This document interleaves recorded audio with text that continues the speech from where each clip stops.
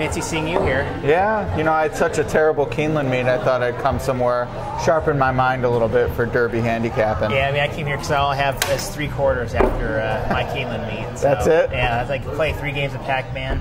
Donkey Kong? Yeah, Punch Double Out. Dragon? Yeah, the usuals. Yeah. The Sean Feld Crucible. Yeah. It's good stuff. Yeah, Very so, good you know, hand-eye coordination, get the synapses firing. Yeah, get the jingles going. Exactly. Get the basketball on TV, so but triple overtime. Can't beat that. Yeah, hope you bet the over. Yeah, way over.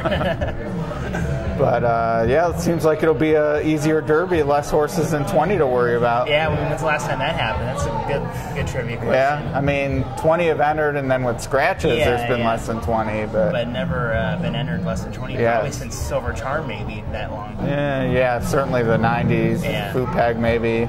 But it's a pretty solid bunch, though. I mean, not as tough top as heavy, I'd say. not as tough as the Oaks, but it's going to be a pretty good race. Yeah, no, absolutely.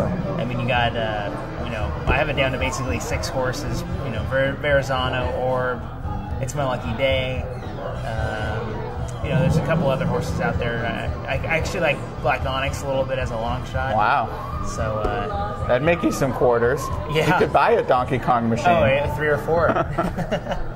You gonna box those 6 in a super high 5 for $720 bucks? No. I can't. One of my favorite bets to race, or races to bet, is the super high 5 the day after. Or actually, it's not the day after, but that Wednesday after. So there's always $1 million. The carryover, yeah. And it's usually a maiden 30 or something. Well, you could throw horses out. Oh yeah, some horses absolutely. Not gonna win. But I think this Derby you can throw out a lot more than others. No, I agree. I mean, I'm not using Lucas. Yeah, I mean, I want to see him train more.